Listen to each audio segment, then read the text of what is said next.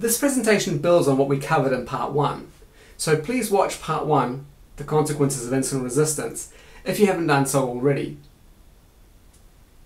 As relevant as knowing some of the consequences of insulin resistance are to recognizing just how important it is to reverse it, what probably interests you more is what causes it in the first place. And no, it's not all about what you weigh, how much fat you have on you, nor does it always take years to become severely insulin resistant. To understand it, it's useful to recognize one thing. Our bodies are in a constant state of change, becoming either more of one thing or more of another. If we look at the body over a period of time, it can appear as if there's no overall change. But if we look at it moment by moment, then we see that over any short period, we're either going in one direction or another.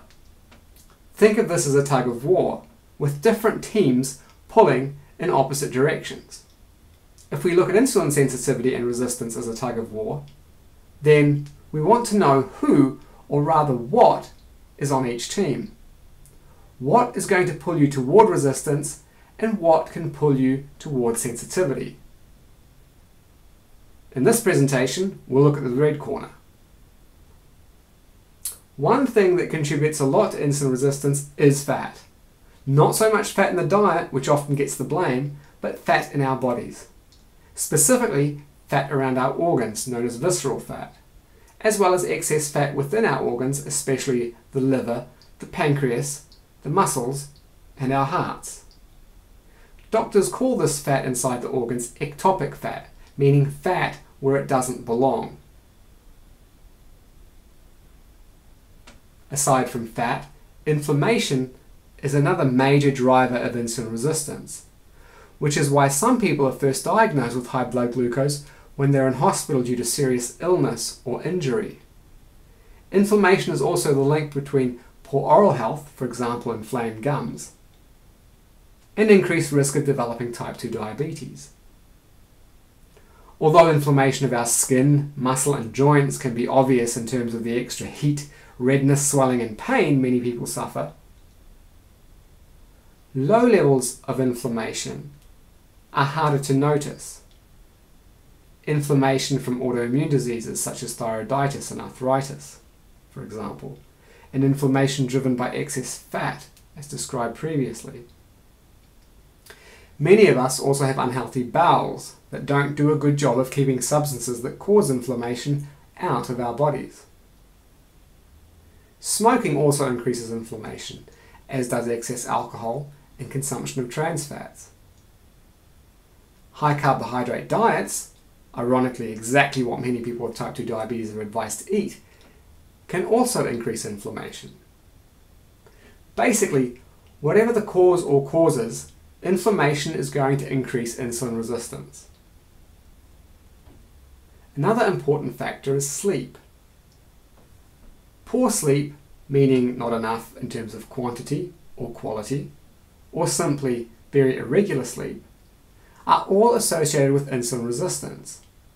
In fact, one of the quickest ways of making healthy people insulin resistant without using any kind of drugs is to sleep deprive them.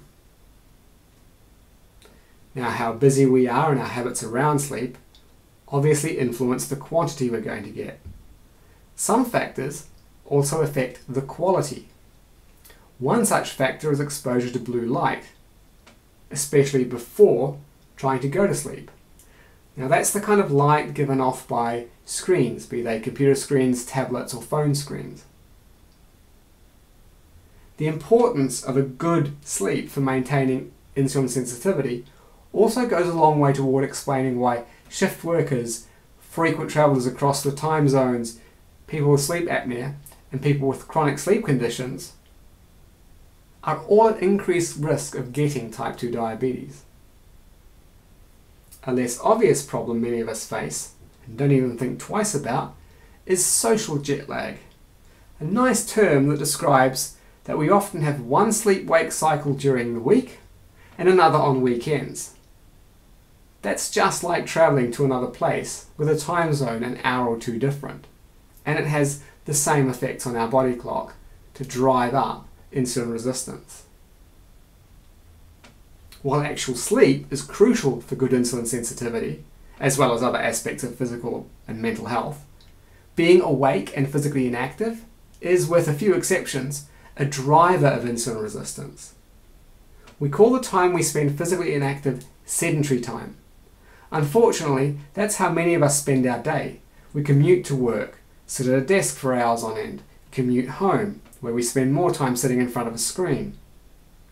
It doesn't really matter whether you use a car or sit on a bus, a train, an airplane, or whether you're in an office, driving a taxi, a van or a truck, or anything else that forces you to sit for a long time. Time sitting in front of the computer or reading, although perhaps different for the mind, are both physically sedentary activities. With sedentary time, there are two factors that matter: the total time we spend sedentary and the uninterrupted time. Frequent light activity breaks are helpful in halting the rise of insulin resistance, even if we spend much of the time sedentary. Stress is another major factor. People have often told me that they were diagnosed with diabetes during a particularly stressful period in their life. And although stress is really only now becoming a key topic of diabetes research, on a basic biological level, scientists have known for a long time that stress hormones like cortisol, adrenaline and noradrenaline, or if you're from the US, epinephrine and norepinephrine, raise blood glucose, at least in part by increasing insulin resistance. This makes perfect sense when you consider that stress is a survival mechanism designed to prepare us to either fight or run away from danger. In that situation, we want glucose, our main fuel source during intense physical activity, to be easily accessible to our muscles. Our liver obliges by dumping its stored glucose into our blood, ready to be taken up by our muscles for the fight or flight response. Now, not all stress is bad. Gravity provides the stress that helps keep our bones strong. Just ask someone who's spent a few weeks in space or has been bedridden for a while. The stress of lifting heavy objects makes our muscles stronger. Successfully dealing with a stressful situation can build our self-efficacy, our self-esteem and our self-confidence. My immunology lecturer, Professor Frank Griffin, put it like this: pressure is running for the bus and catching it, whereas stress is running for the bus but still missing it.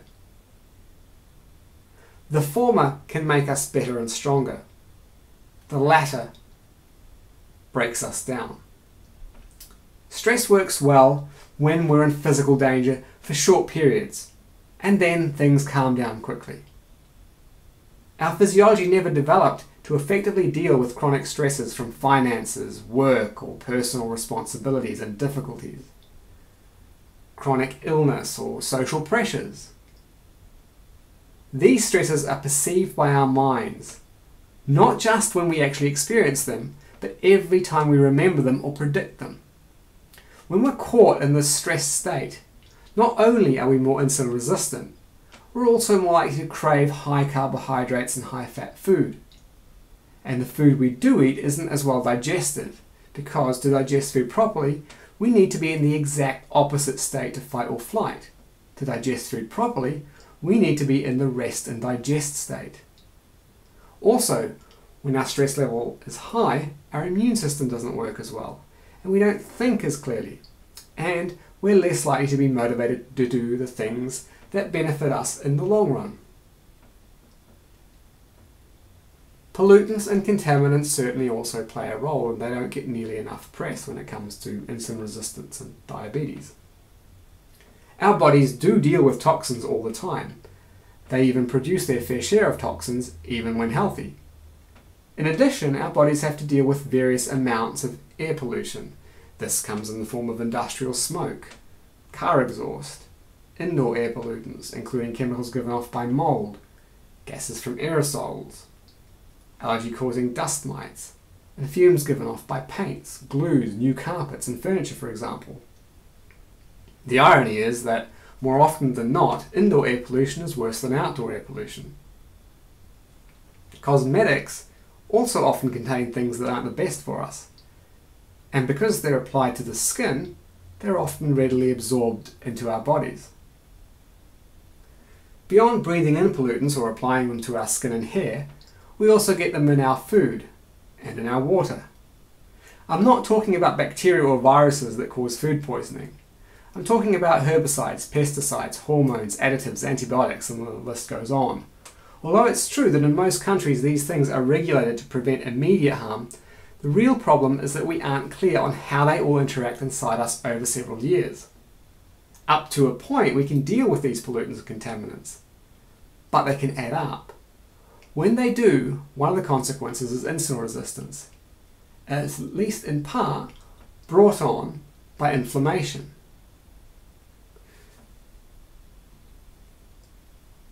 Dehydration is another factor. One of the symptoms of poorly controlled type 2 diabetes is excessive thirst and excessive urination. All of that water helps the kidneys get some of the excess glucose out of the blood by dumping it into the urine. In days gone by, diabetes was even diagnosed on the basis of sweet smelling and tasting urine. Now, of course, we can measure glucose more accurately. But this loss of water is a real problem if it's not fully replaced. Water, after all, is the thing in which life takes place. Our cells contain water and are surrounded by water. When those cells get dehydrated, one consequence is that they become less responsive to insulin, in other words, insulin resistant. So being well hydrated is a crucial factor in reducing insulin resistance. Lastly, insulin sensitivity also varies throughout the menstrual cycle. The specifics are a personal matter. Not every woman will react the same way at the same time, and some will even vary month to month, probably due to the many factors that affect insulin sensitivity outside of their menstrual cycle. In general though, insulin sensitivity will be poorest in the days leading up to and the days involving menstruation. Of course, this all assumes you aren't on hormone-based contraception. If you are, then the influence of your menstrual cycle may not be as great. Only monitoring your blood glucose regularly will give you a personal insight into how things stand. So, a lot of things can push or pull us toward insulin resistance and other health problems. So much, in fact, that it can seem quite overwhelming. Consider, though, that much of the time our bodies do an amazing job of dealing with all these things. Even if you have type 2 diabetes now, you haven't always had it. And that isn't because you lived in a perfect health-promoting bubble. It's because your body was able to deal with the challenges. We only get sick when the proverbial straw breaks the camel's back. Everyone has a different tolerance, and what we do and even what we think can grow that tolerance or shrink it. The good news is that there is a lot that can be done to improve insulin resistance, and there is no need to do everything at once or ever do everything at all. The less burden your body is with things that run into The less burdened that your body is with things that run it down, the more able it is to heal and recover. So in part 3, we're going to look at how you can start reversing your insulin resistance and bring your health back on track.